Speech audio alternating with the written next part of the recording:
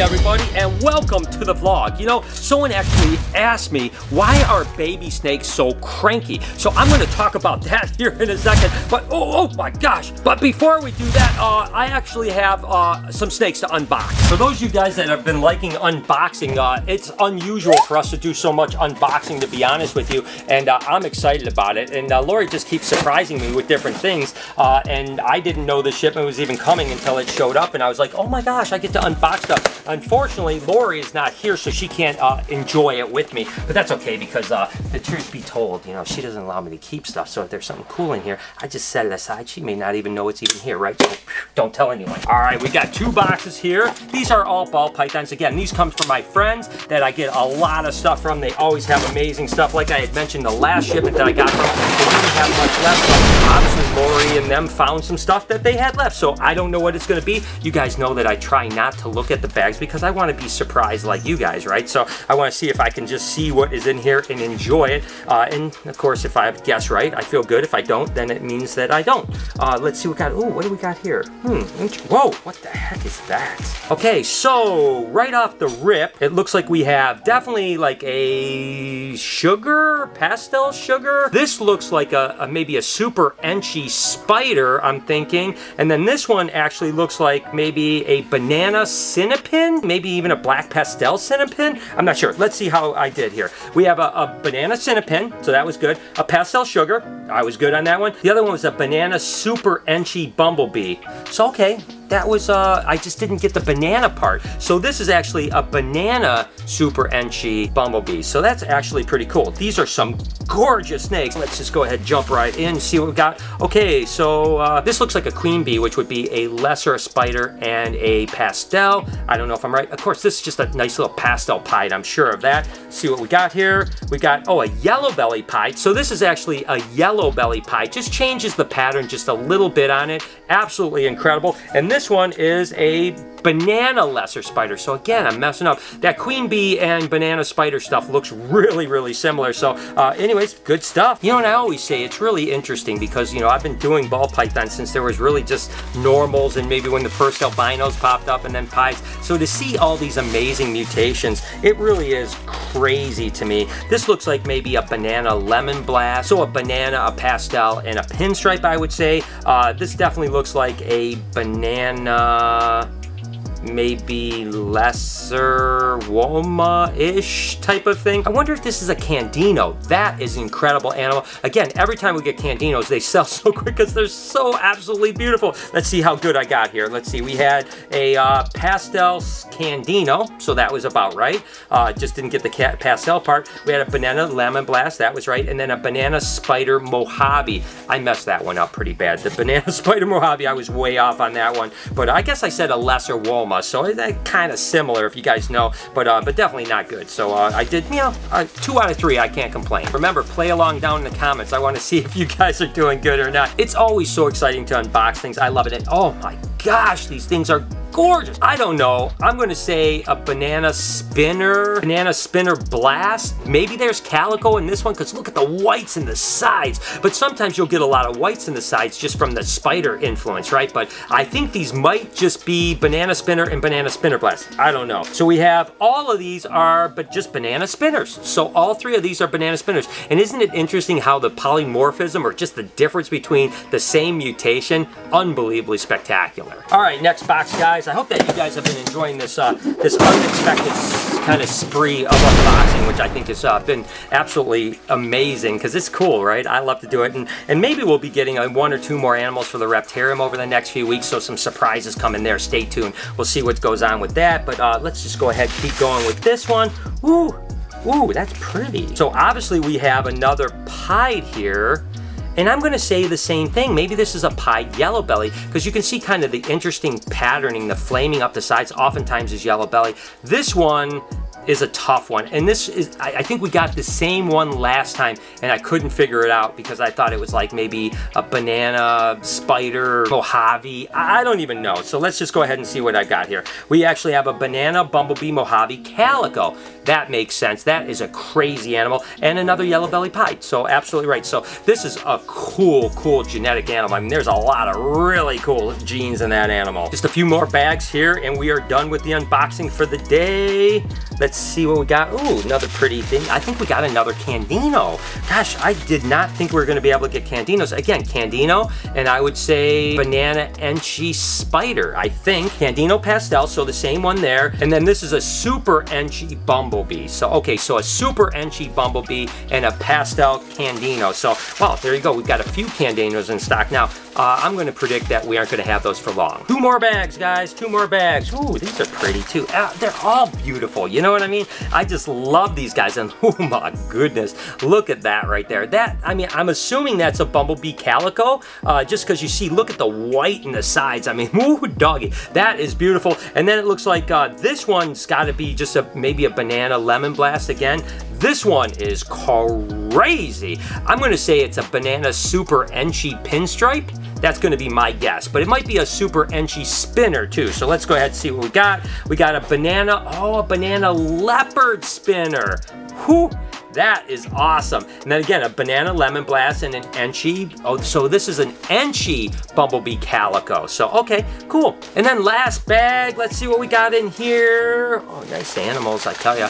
These are all just beautiful. And that's the thing I like about these animals is we're just getting really beautiful animals. I mean, just gorgeous. Again, it's got to be like a banana spinner here. Looks like maybe a banana Mojave bumblebee, I'm going to say. And then this one looks like a banana lesser spider, if I'm not mistaken. So let's just go ahead and see what we got. So interesting enough, this doesn't have banana in it. This is actually a killer queen bee. So this is a super pastel lesser spider ball python. It's also got Enchi in it. That makes a lot of sense. This, of course, was the banana lesser spider like I thought. And then, of course, a banana spinner. So there you guys go. It wraps up the unboxing. Let's hope we'll have some more unboxing here in the near future. Again, let me know in the comments how you did and if you enjoy unboxing. Like I had mentioned yesterday, we're going to be able to increase from 10 to 25 people at a time here at the Reptarium. So starting the 12th, 13th, and 14th weekend here, all the way through June, there's going to be 25 slots per hour available. I think we're pretty much sold out at 10, but now we're adding an additional 15. So if you guys want to come hang out with us at the Reptarium, any weekend in the month of June, you can go ahead and go to thereptarium.com. You can buy your time slot. We're also doing private tours, birthday parties, and all that type of stuff. So this is pretty cool. We're getting closer and closer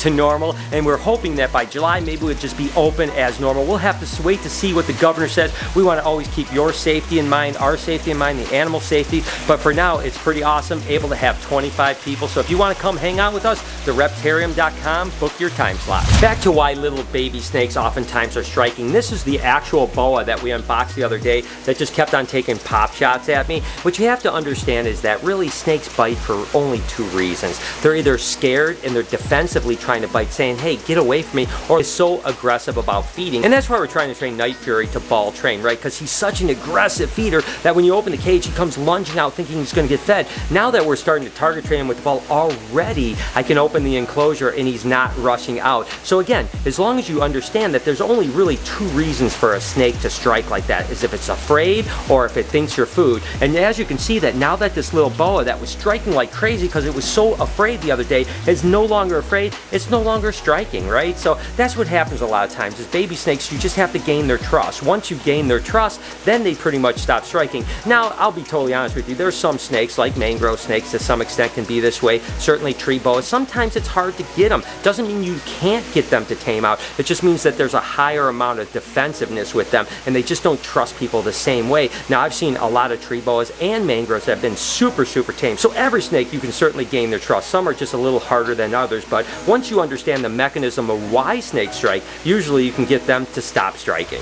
I cannot wait until my girl Ivy here sheds out. Like I've been mentioning, been really kind of dreaming about that time of just getting in and settling in here in the water and spending some time with her. I don't know why I haven't done it yet. I mean, I've been in with the water with her. You guys see me cleaning her and stuff like that, but I've never just kind of settled down and been quiet with her and let her kind of just decide what she's gonna do. I think she looks amazing when she's in blue though. I mean, what an absolutely gorgeous animal. When she's shed, she's gorgeous. When she's out of shed, she's gorgeous. She's just incredible. But I'm telling you what, definitely buckle up because I think we're gonna get some amazing footage and it's gonna be an incredible experience to just sit in the water. And like I said, somehow, some way, I have to figure out offering that experience to people. So people can come in, whether it's getting in the water or sitting on the land, people have to be able to get the experience that I've been able to get recently with Ivy because I'm telling you what, it is like no other snake experience you'll ever have.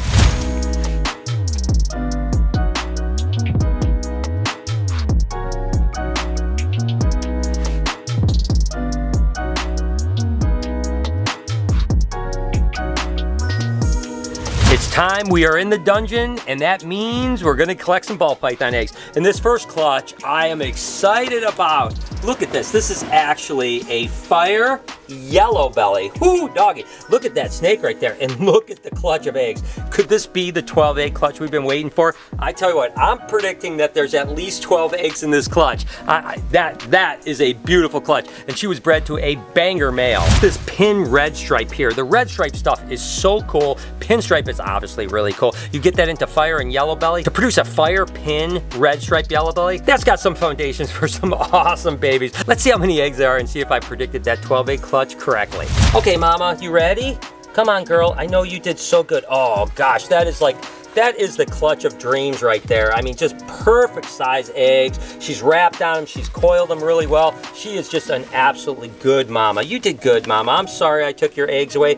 I tell you what, it's gonna be a close one with that egg count. I'm not gonna lie to you here. Oh my gosh, that is a beautiful clutch of eggs. Oh my goodness. You guys ready?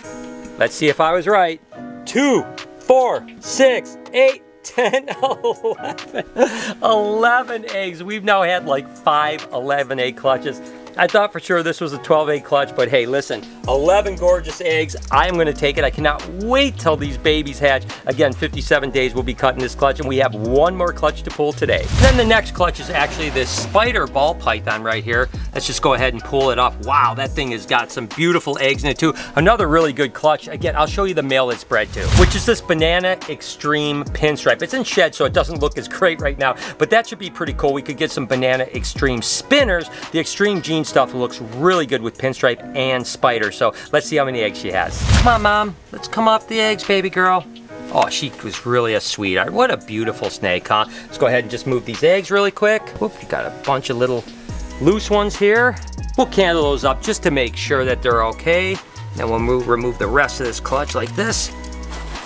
Okay, here we go. Another beautiful clutch. 2, 4, 6, 8, 10 good eggs. I tell you what, that's pretty awesome. That's 21 good eggs today. No slugs. I tell you, that's a pretty darn good day. And just like that, we're up to almost 70 clutches, not quite halfway through production with ball pythons. Let me know if you guys are enjoying this, enjoying the fact that we're gonna be able to take the journey all the way through to egg cutting, and you're gonna remember these clutches while they're laid, and you can actually see them being cut. So let me know in the comments if you guys are enjoying this content.